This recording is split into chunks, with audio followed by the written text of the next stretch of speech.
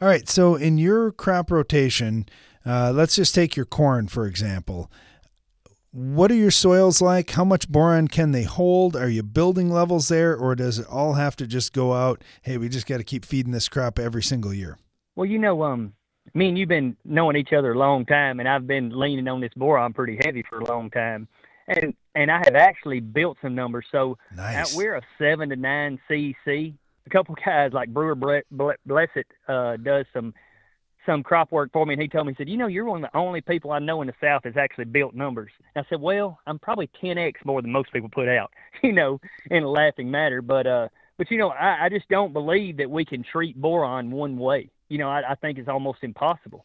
We need to treat it, with granular. We need to treat it with the first application, maybe in a 2x2, according to where your soil's at. We got to treat it with a herbicide application. You just have to keep trickling it in to get the levels, that we want.